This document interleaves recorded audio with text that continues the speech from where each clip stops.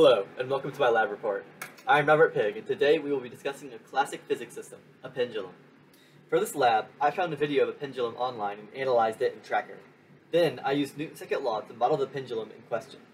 By importing the data from Tracker into the model, we can compare the accuracy of my model quite easily. This lab is important because I had to learn to apply Newton's second law in a rotational context, greatly helping me learn the fundamentals of rotational motion and showing how Newton's second law can be applied to more systems than just those with translational motion. Initially, I had trouble modeling the motion due to the low frame rate of the camera, which made it difficult to match up my model and the observational data. However, after some experimentation, I have created a model that, given the circumstances, is very accurate.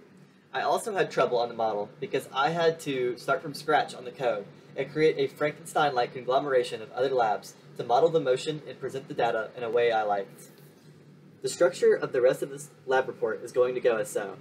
First, I will talk about using Tracker to get the observational data. Then, I will talk about programming the model using Newton's second. Next, I will compare the data using both x and y position. And lastly, some final thoughts and conclusions. I had to search for a video of the pendulum online and then import it into Tracker. After finding a video, I went frame by frame, selecting the center of mass each time. After this, I copied the data into a CSV file so that I could graph the observed and predicted data at the same time. I chose the point of connection as the origin and used a frame in the video where the man holds a ruler next to the string to calibrate Tracker. However, there are some sources of error in the video. First off, the frame rate is quite low, leading to rough data, which we will see later when we compare the model to the observations. Secondly, another source of error is the string holding the mass up.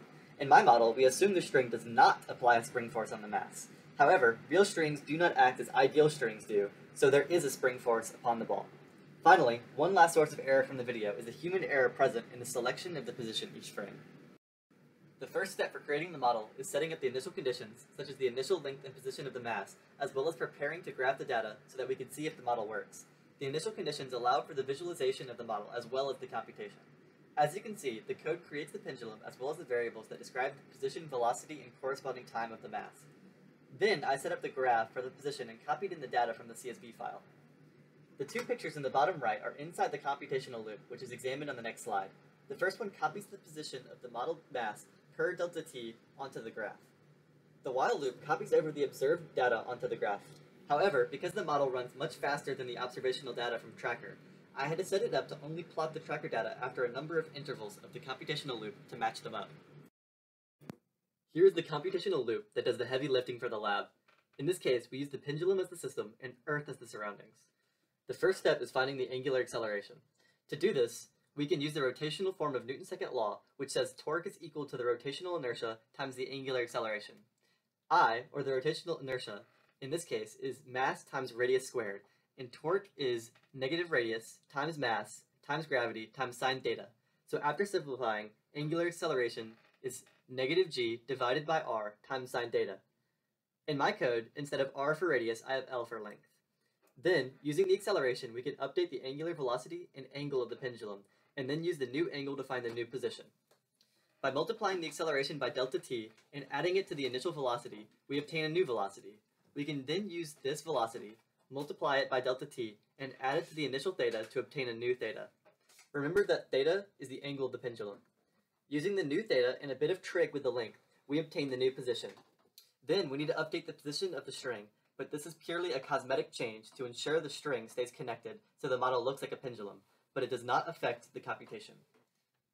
Then, the code plots the new position of the ball, plots the position from the Tracker data as detailed on the previous slide, and then updates the time using delta t.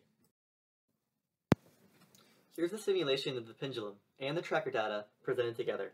As stated before, the low frame rate of the camera leads to the jumpiness of the red ball, which is the ball representing the observed data. As you can see, the two balls undergo nearly the same motion with approximately the same amplitude.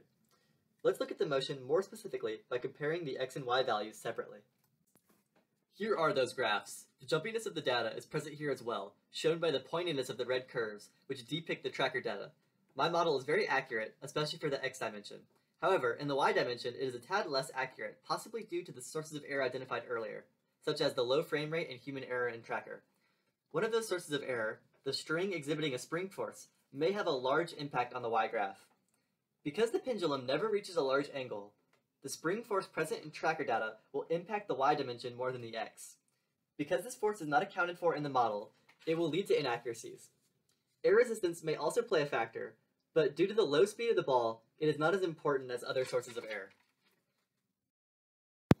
I really enjoyed this lab, and it helped me better understand rotational motion and the associated formulas. Being able to pick the topic was also interesting, and having to program from scratch really tested my physics knowledge. I hope you enjoyed this report as much as I did. Thanks for watching, and make sure to like and subscribe.